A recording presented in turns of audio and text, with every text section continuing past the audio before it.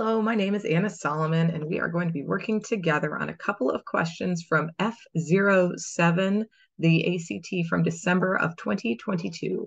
So first, let me share my screen so we can dive right in. It's going to be two about logarithms and one other question. And all right, so first, 41, and this is in December of 22 ACT math. The number of decibels D produced by an audio source can be modeled by the equation that, where I is the sound intensity in watts per square meter of the audio source.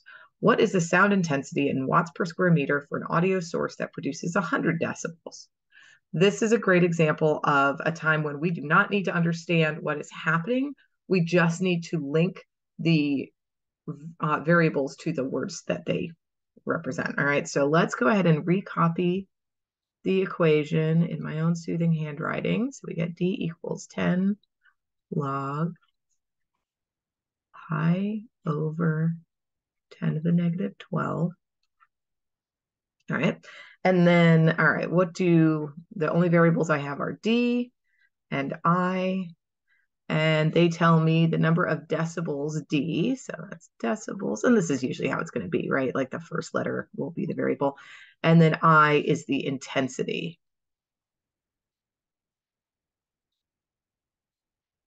All right, so then they want to know the intensity, so I'd be solving for I, for an audio source that produces 100 decibels. Okay, well, the thing that had the decibels in it was D, so let's go ahead and put the things in that we need. So we've got 100 equals 10 log.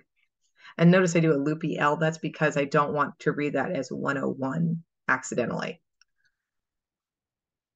I 10 to the negative 12. Okay. First thing I'm going to do is make this a little easier by canceling out. I've got a 10 and a 100 here. So let's divide the whole thing by 10. Divide that side by 10. Divide that side by 10. And I get 10 equals log I over 10 to the negative 12. Now, I always had trouble remembering exactly how to write logarithms. So a trick that I had a student show me, which has somehow managed to stick, so I'm going to tell you two just in case, is the idea that if you have it set up like this, so log base 2 8 equals x. What you do is you start at the little number, the base number, and you go around in a curly Q and pick things up as you go. So you pick up the 2, then the x goes into the exponent, or whatever's on the right side goes into the exponent, equals 8. So the question is, 2 to the what power equals 8, x equals 3. All right.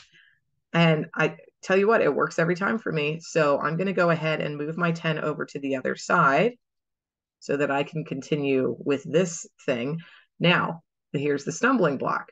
There's no number in the base. All right. Usually there is on the ACT, and but this time they didn't, and that's because this is the common base. It is base 10. We can just assume that that's what it is since they didn't tell us any different. All right, so that means I am now going to do my curly Q, go all the way around, and I've got 10 to the 10 equals I over 10 to the negative 12. All right, I need to solve for I, so I'm going to go ahead and multiply both sides by the denominator, 10 to the negative 12, 10 to the negative 12. And then when we multiply numbers with the same base, the 10 and the 10, the exponents add together. So we will get 10 to the negative 2 equals I. Double check that that's what they asked for. Sound intensity, yes, indeed. And so there is my answer. All right. All right. Moving right along. The next one is, let's see, it's number 58. So we're just going to scroll. Oh, scroll too far. There we go, 58. All right. This is the same concept. So you can see how like not knowing that one concept hit us twice. All right, so we have 58. Let A and B be positive real numbers such that log A equals 3 and log B equals 2. What is the value of log A squared B? All right, well, let's just go ahead and do the work. So we start with log A equals 3. All right, so there's that secret base 10 again. So we're going to do 10. Start at 10 to the third equals A. All right, and I'm just going to leave it that way. All right, and you'll see why in a minute. And then the next one is log B equals 2. No, see, and I started at B because my little 10 was missing. All right, so then we've got 10 squared equals B. All right, now let's get into this situation. So I've got A squared B. All right, so A squared B. So that's going to be 10 cubed squared times 10 squared. All right. When we have our exponents on either side of an apostrophe, a parenthesis, we're going to multiply them together. So we get 10 to the 6th times 10 squared. And then when we're multiplying numbers with the same base, we will add together the exponents. 6 plus 2 is 8. 10 to the 8. So then we know that this mass is actually, wait for my pencil to catch up with me here, is actually log 10 to the 8th. And then what do they want? What is the value? So we're going to do that equals what? All right, once again, hidden base. So we've got 10 to the 6th. I'm sorry, 10 to the x equals 10 to the 8th. Well, what does x equal? X equals 8. There you go. All right, so we need to know that when there's nothing written, that means that it's an implied or common 10. And then use whatever method you've got to translate your logarithm. You can do it on your calculator. There are identities that you might have memorized. This will get you where you need to go. So this is what I'm going to talk about today. And then we had one more question, and I think it was number 50. This is not about logarithms. So if you are just here for logarithms, then you can get out. She said kindly. All right. This one is about triangles and circles.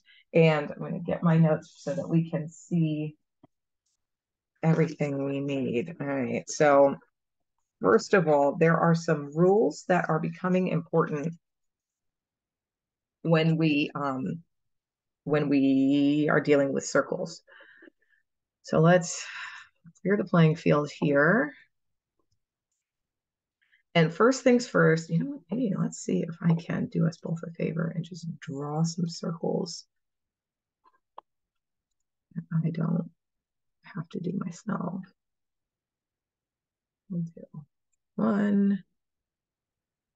Still not great, huh? 2, 3. Good enough, whatever.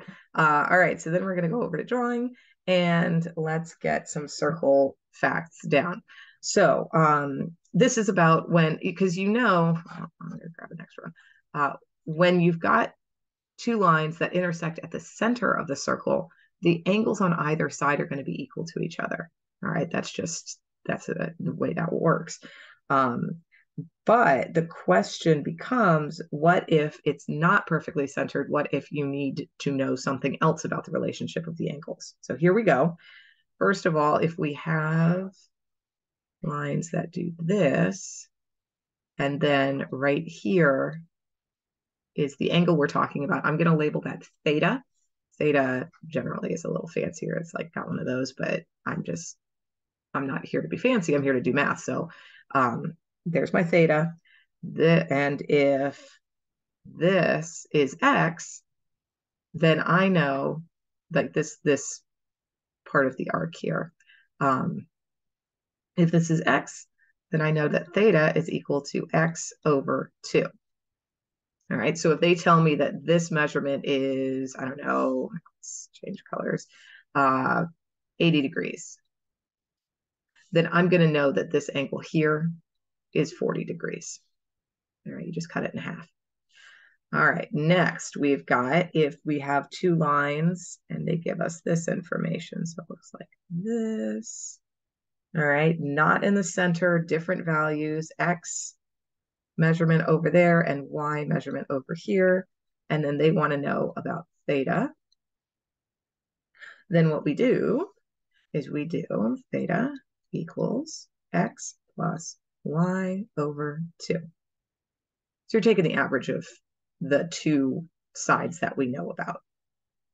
Okay, so if x is, measures 30 degrees and y measures 50 degrees, then we would know 30 plus 50 over 2, that's 80 divided by 2, theta equals 40 degrees, which is the average of those two numbers. All right, it's not necessarily going to be that simple, but the math might be that simple because they're counting on you not knowing that relationship. Okay, and then last, we have the one where the angle is actually outside the circle. All right, so this right here is going to be theta. And then we have x and y.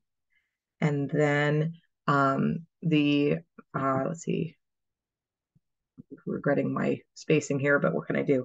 My way of finding theta for this will be theta equals x minus y over 2.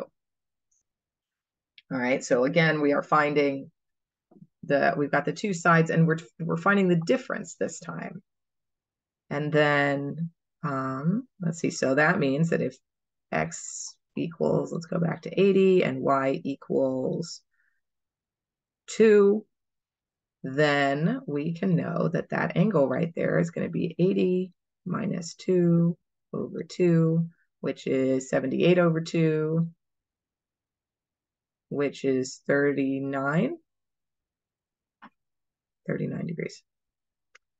Okay. All right. One of those facts is going to be important in what we're doing here. So we have triangle ACD is a right triangle. Which of the following expressions represents the length in centimeters of AC? All right, so let's scroll up and let's clear the field here. You should, and when you're doing this, like draw all over the circle, right?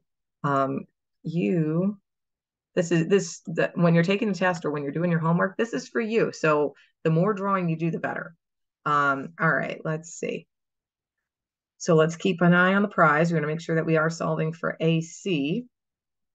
And go back to Soothing Pink. And let's see, what can we learn? So if this is 70 degrees, B is the center of the circle. They told us that. So I know that this is 70, but is that really helpful in this moment? I argue that it is not. The only good information I've got is that that is a right angle.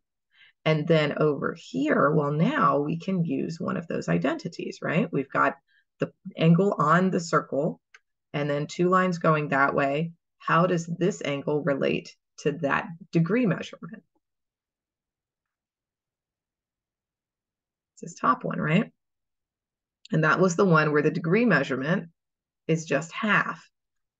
So if that is 70, that means that this is 35. All right. And then, so now I'm going to just redraw this triangle. Say this is 35. This is my 90 degree. And then I know that the full length, the diameter is 12. All right. They want to know about this side here. So I'm going to use this angle. I could find this other angle, right? And I did the first time, but it ends up not being helpful. So I'm not going to do it now. All right. So if we have let's see, we have one for Whenever we're dealing with sine, cosine, and tangent, I'm not trying to impress anybody. You don't want to make a silly mistake at this point, right?